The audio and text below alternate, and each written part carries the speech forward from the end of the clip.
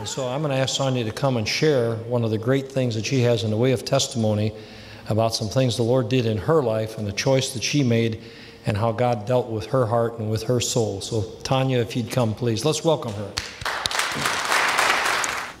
Oh, I see people. Well, thank you for having me here today. I did share with those that came with me, which is Priscilla and Shar and my niece Mackenzie and my friend Robin and Judy in the back. I thank you guys very much for being here. This is not easy.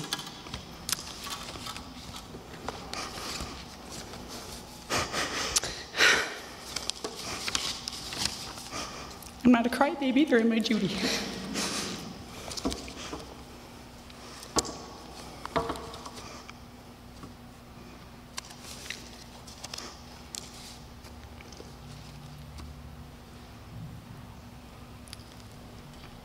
Well, I had my agenda, but I'm going to go with what I feel the Lord is telling me. And I'm here today for her. This is my daughter. This is all I have.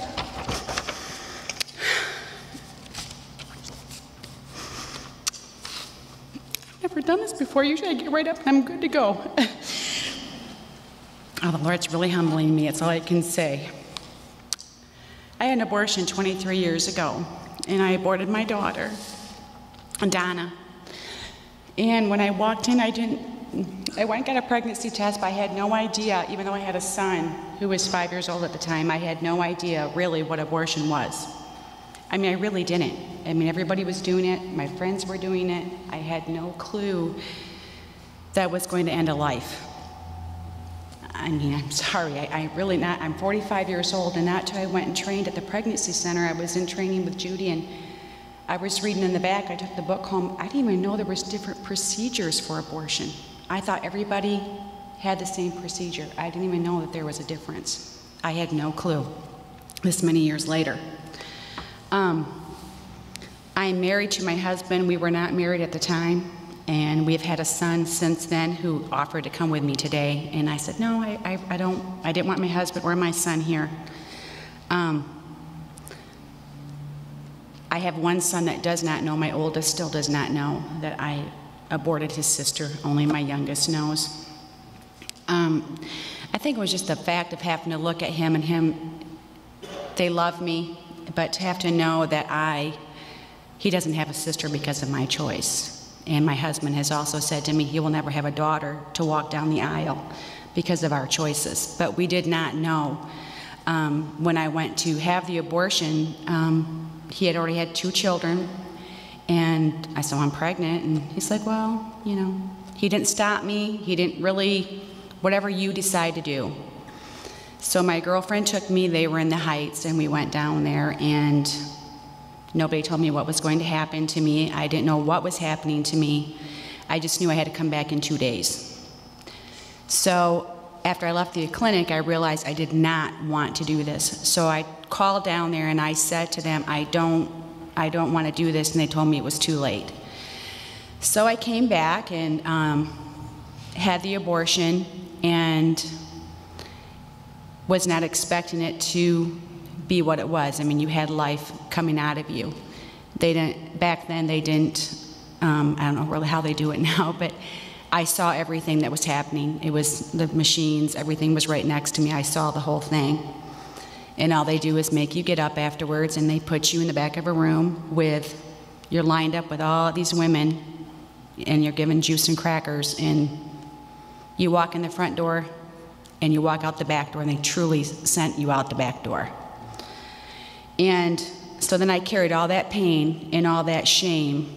And I think even coming here today, the fear was, you're pro-life.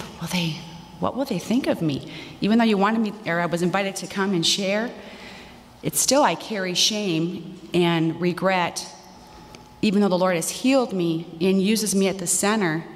And my daughter, her story just has saved at least 6 babies. They come to the center, they come back there. One girl says, I don't think I came to the right place. And I says, why do you think that, honey? Ooh, I think it's a Christian place. And I said, you know why they gave you to me? She goes, why? I go, because I've had an abortion. So I shared my story with her. She ends up getting an ultrasound and named her baby Precious on the ultrasound. I've had my son's friends, because my youngest is 20, they show up at the center. Here they see my face. I'm like, you don't have to see me if you don't want to see me, it's okay. They come back, they see me, they have no idea I've had an abortion. I share my story, I tell them it's okay if they tell my son. Another baby is going to be born in this month, you know, and I have another gal that came in, and now I'm going to be her godmother to her son. So I'm so excited, you know, but the pain that the women go through and the shame that we feel, and we carry so much guilt, and even though the Lord heals us and it's a sin, we have the choice of abortion and we murder our child, and then you have to face that. A woman does not walk into the clinic thinking, well, I'm going to murder my son or daughter today. She doesn't walk in there thinking that. She's not educated normally, I mean, with what's going to happen to her. She just walks in there and thinking it's going to be a quick fix and it's going to be over. So what I'm able to do, because of my daughter, I'm able to tell them it's not going to be a quick fix. What you're feeling now, what's a crisis now is not going to be a crisis in a year. You will never forget the day you walked in. My daughter would be 23, I think about, geez, she'd be walking down the aisle, possibly graduating from college. I'd have grandchildren. I can't wait to have grandchildren. All these things I've missed because, you know, I missed her first birthday. I've missed all these things. I know she's in heaven. I know she's whole. I know I will see her again. But women who've had abortions, and it's 1 in 4, so that means I'm not the only person in this room who's had an abortion. It's surrendering the secret. It's the shame. But I tell you, if you can just trust the Lord, and many girls, we bring them to the center and they come through the class and they don't think they need it. Oh, I'm fine, I'm good. It took me over 10 years before I first dealt with my abortion. The Lord gave me a book about Hold You in Heaven. I read through it. I named her. The Lord showed me I had a girl. My mother died in 1987, so she's buried up in Walkerville. And I really felt I wanted to, in my mind, just kind of place her there. And I started looking all over for something to place on the grave. I wanted something to represent her. I didn't care what it cost. I'm searching and searching and searching. And God is so good. I drive up to Walkerville. I stop at the variety store. And I walk in, and I'm looking and looking. And in the aisle, there's an angel, and they're carrying little babies in blue. And I thought, I was really bummed out because I thought, Lord, you told me I had a girl. So I stood in the aisle with my head hanging down. I look up again, and there's one angel carrying one baby girl. That was mine for $2. And she still sits up there. I'm surprised she's weathered all these years. But yeah, so the Lord does forgive us. We walk through the shame, but God does forgive us. We don't ever forget. The Lord has taken this opportunity, taken what the devil meant for evil and has turned it around for good. When we go to the center, it's what the girls can go have ultrasound. I never had the opportunity to have an ultrasound.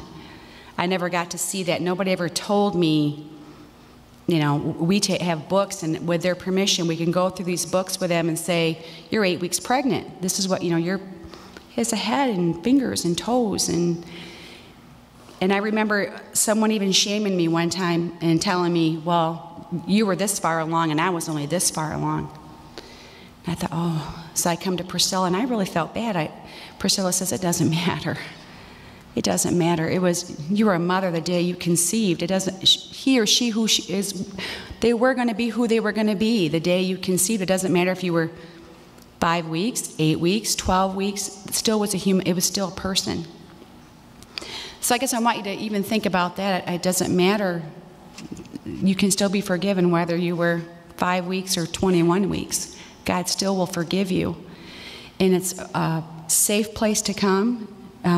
We use surrendering the secret, and it goes on for 8 weeks. There's a lot of hands-on things that we do. We do journaling. The Lord does bring you back to the pain to walk you through it so that you can be healed. It's not easy, but it's a safe place. You're with women who have gone through what you have gone through.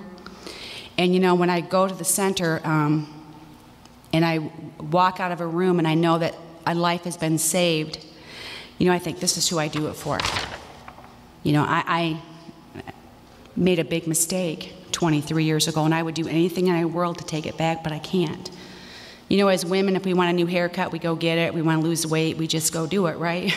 Well, sometimes it's that easy, but but you know, once you end your child's life, you never can take it back. It's final. Death is final, and I won't see her again until till I go to heaven.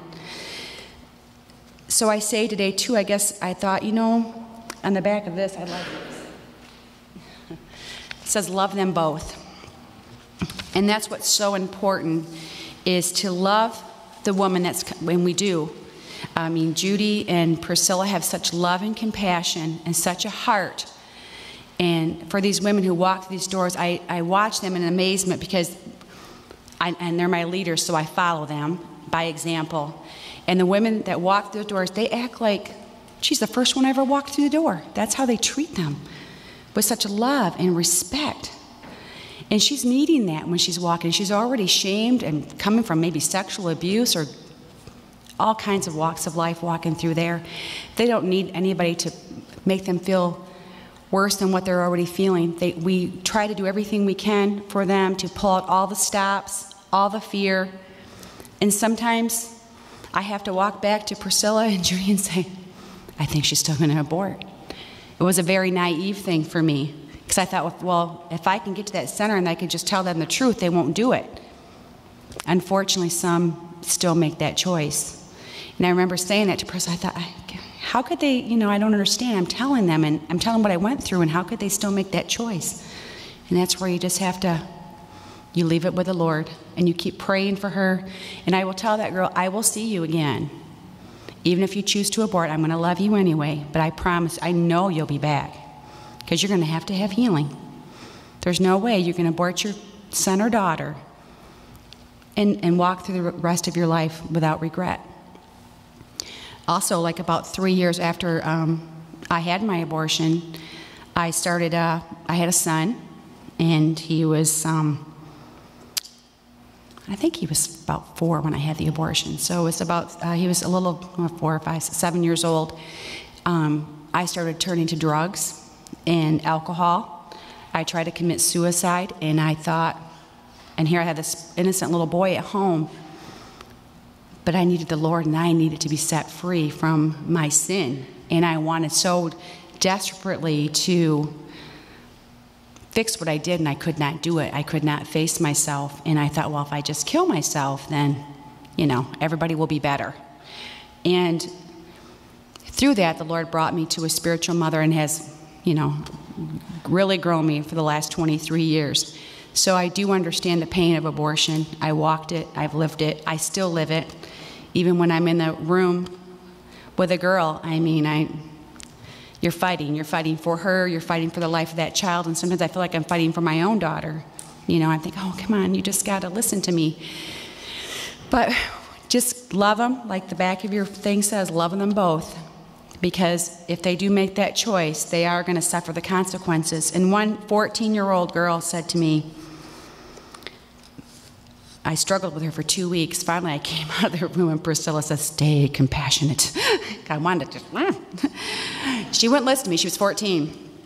And is going to keep her baby now. But at one point, yes, I'm sharing my story with her, and she's just she's 14, you know, and she's just kind of looking at me, and so what? So I'm doing all I know to do, and, you know, I walk out because I'm frustrated, and I'm almost to the point where she's going to come back, and I don't know if I'm even the one for her. And she says to me, so what's the big deal anyway? I mean, why can you have abortions? If you're not supposed to have abortions, then why are they out there? And I said, honey, they don't care nothing about you. That's what they don't know. I said, they're not going to take you like I am and try to explain to you what you're going to go through. I said, do you have any idea what's going to happen to you when you get placed on that table? I mean, she has no clue. Her innocence is going to be totally ripped away for the rest of her life. I said, they don't care about you. I said, all they care about is your money. You're going to walk in there. You're going to pay $700 cash. I said, if they do 5 of you an hour for the next 12 hours, how much is that? It got her attention. She came back the next week. She's going to place the baby, but the baby's, it's going to live. I don't know if it's he or she yet, but he or she is going to live.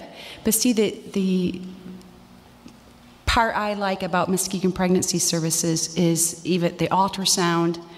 We're able to educate. We're able to, try to pull out all the stops, get them to realize what they're doing. And I don't know how many times I've said to Priscilla and to Judy, I just wish somebody would have told me.